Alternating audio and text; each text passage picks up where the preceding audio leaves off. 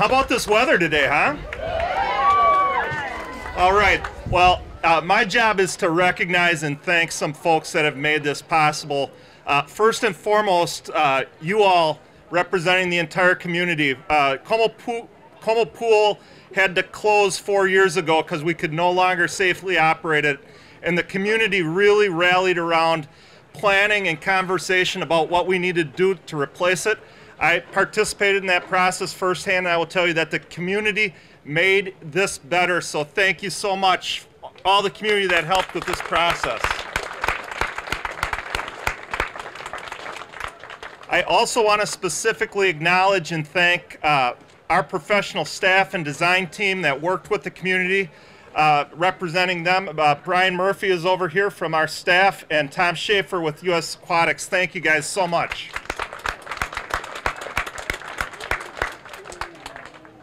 The Como Pool and our pools are a very important part of our recreational program. I think the attendance here speaks for itself. No one recognizes that more than my boss, who I'm going to introduce right now.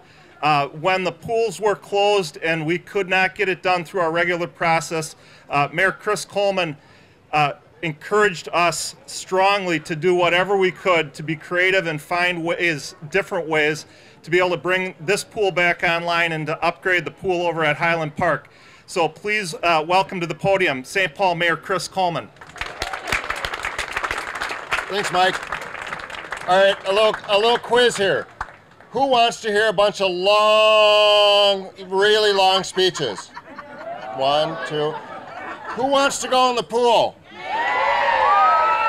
Okay, I thought I heard people want long speeches. That's this is fantastic. First of all, what an absolutely gorgeous day to be able to open up this pool officially. It's been kind of a soft opening for the last couple of weeks.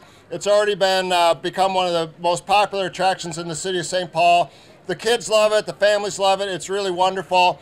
But it is about partnership, it is about all the folks that have made this happen. We have some great folks here that have been champions of St. Paul for a long time. We have former Mayor George Latimer, who is out with us this morning. We have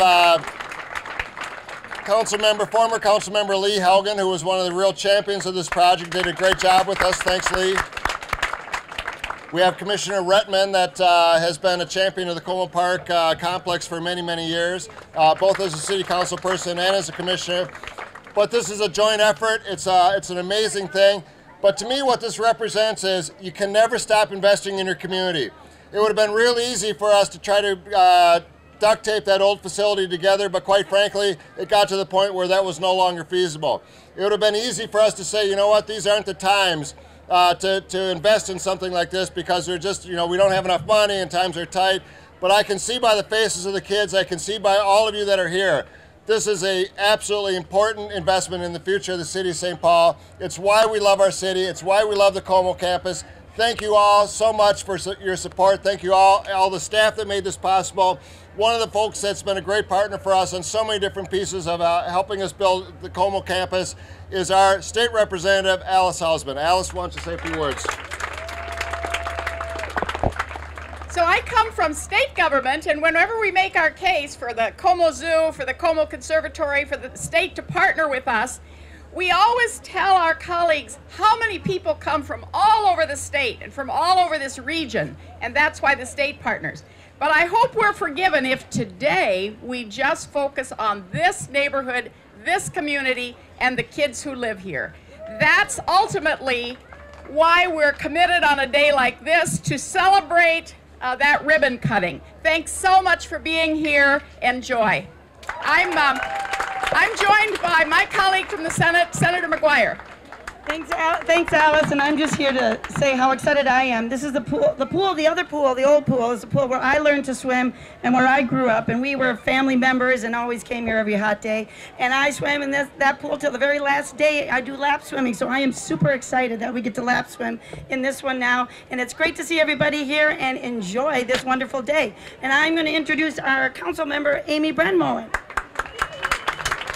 Hey there, everybody. We're getting really close to the end of this program. I just wanted to say hi.